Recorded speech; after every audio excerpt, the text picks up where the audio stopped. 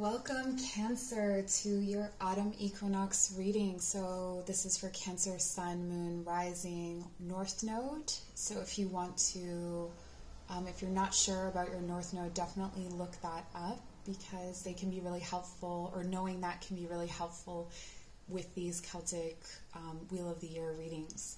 And what we have for you today it's just some guidance for Sabbath to Sabbath.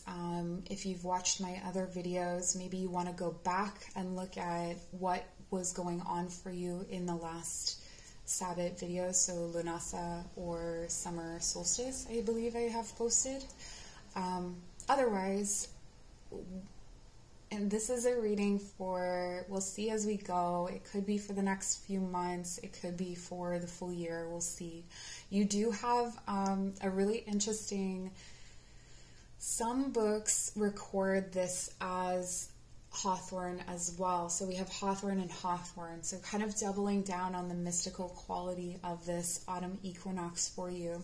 I feel like this is a time to work great magic, particularly magic pertaining to things ending and things coming to a close. So letting go of certain things that may have had a grip on your body, your heart space, your soul.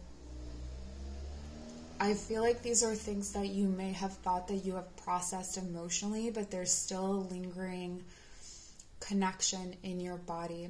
There's also a very strong energy here of being able to take pleasure in a more fairy-like lifestyle, in the sense that you're able to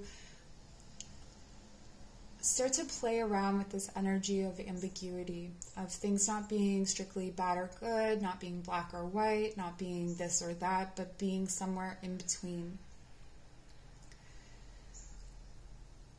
The hawthorn is a tree of enchantment, and so during this period of time, I feel like you will have this quality available to you. You will have this magic available to you, the ability to enchant people into believing whatever you want them to believe about you.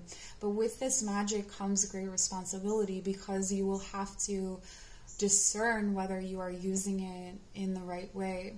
You know, it may be intoxicating to enchant people and have them want to follow you or want to worship you or something like that, particularly with this Cancer energy where maybe sometimes you feel powerless against people.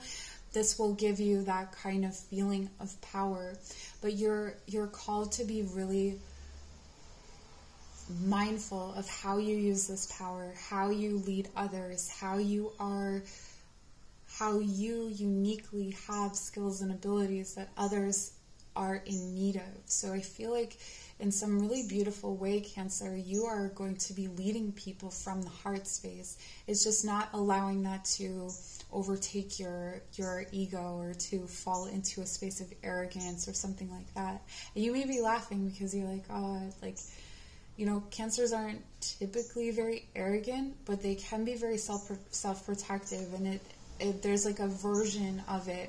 So this is a time to stay open, okay? There's also, because it's autumn equinox, we have the access to the ancestors and to the Fae, and it feels like you have a really deep connection with these things, or even if you don't know you do, you do. And so you're able to really take advantage of this time and connect in with your guides, your ancestors, the spirits and energies of the earth. So really making that a priority, especially in times of in-between light. So dusk and dawn, being out in nature is going to be really key for you in creating this devotional practice, or in connecting with the things. Like if you're in need of guidance, that would be the time to go. I feel like there is an aspect of you that is ready to like, there's a skin that you feel you need to shed, and it's not quite time yet. I feel like there's something more that you need to learn, or something more that you need to know. And it's going to come through this period of time where you are living in this liminal space, the space between. Your intuitive sensibilities are going to be heightened at this time.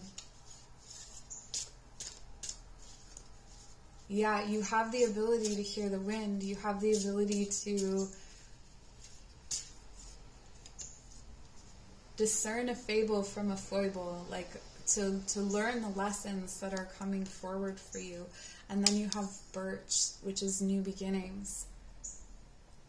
This is what you're longing for, and this is what you're working toward, is this new beginning. And I feel that it's almost there for you, but there's still something. And I'm thinking back to the wind, and that the wind in the birch trees. You know, the birch is one of the first trees to grow out of a forest fire, and I feel like there's something here, Cancer, about something needing to burn down. Almost like this isn't even a sunset, but it's a fire off in the distance. Maybe burning away something past shells, past little crab shells, like fueling the fire with all the different ways that you've protected yourself, and allowing yourself to stay open and vulnerable enough to, it's almost like it gets so intense being this open and that this vulnerable that you want to close off. But if you can stay open, the new beginning is there for you. It's like you break through into this new light. So it's like walking through fire to get to the light. And trust that you are protected in this, that you are able to, that in this space of vulnerability, people can't hurt you. Your new beginning is coming. King of Vessels. Yeah. This is being your most Cancer-y self. So embodying all the qualities of Cancer that are badass, that are ancient. You know, the crane, or the heron, it's a crane, but it's kind of like a heron, has this ancient quality to it. There's an island off the coast of Ireland where the heron is, or the crane stands and has stood since the beginning of time.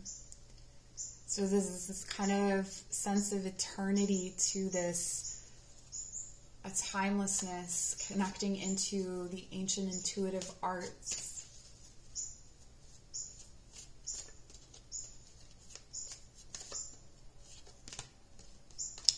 And the cranes. Okay, so this is an important bird for you. A very important bird for you. You may want to observe them or look into them. But this is talking about friendship, joy, love, connection. I feel like for you, this is a really good time to connect in love. If there's someone that you have your eye on, or if there's something that someone that you've wanted to connect with, or if you want to reconnect with your partner, now's a good time to express your love. There's a lot of power and magic in your emotions at this time.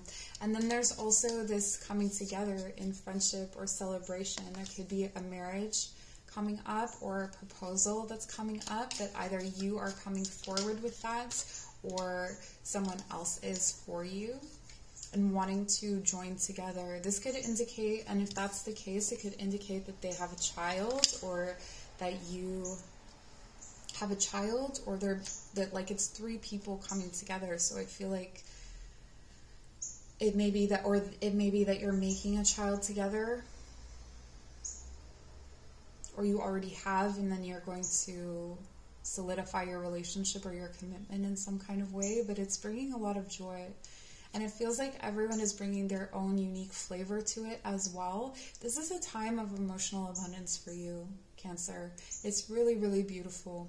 And though you want this new beginning, or you want to pioneer some sort of effort, it feels like this is really more of a time to revel in the emotional, to revel in your personal relationships, your friendships, whatever. And I feel like this new beginning has more to do with your career, or something of that nature. And this is more about you connecting in with your spiritual and emotional intuitive self.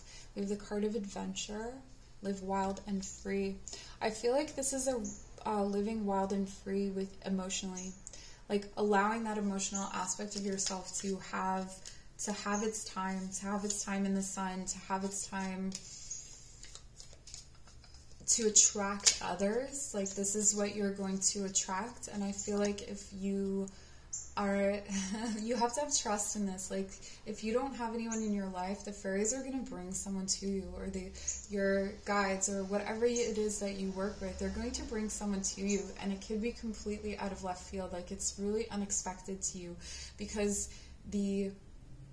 everything is magical and chaotic, I want to say. And so there's something that you could not foresee, there's something you could not know, but your intuition is going to be strengthened by this connection, by the connections with others. And then we have journey, branch out to new worlds. This is indicating that it's a good time for you to journey to the other world, or to do middle world journeying, especially when you're out in the forest at dusk and dawn. But also to start a new journey when it comes to relationships and love. But not to cage yourself into something. How do I put this?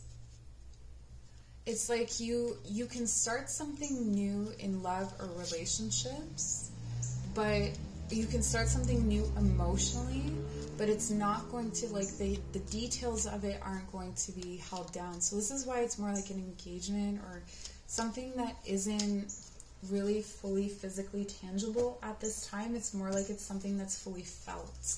That's the beginning that precedes the kind of tangible beginning that you're looking for.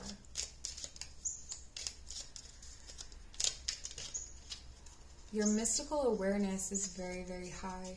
Your intuitive sense is very high. The autumn fae, go slowly and listen closely for the words of the tree spirits. Yes. I feel like Riverside is a big thing for you. Like Riverside and anywhere there are birches, so the edge of the forest. You may not notice in bigger forests, like the birches can be in the middle, but they are the kind of pioneer trees. They are the first trees. So this is the beginning of something really big and really beautiful, but emotionally you have to be in the right place for it, especially for you, Cancer. And then we have the griffin. Be brave and fly above the clouds.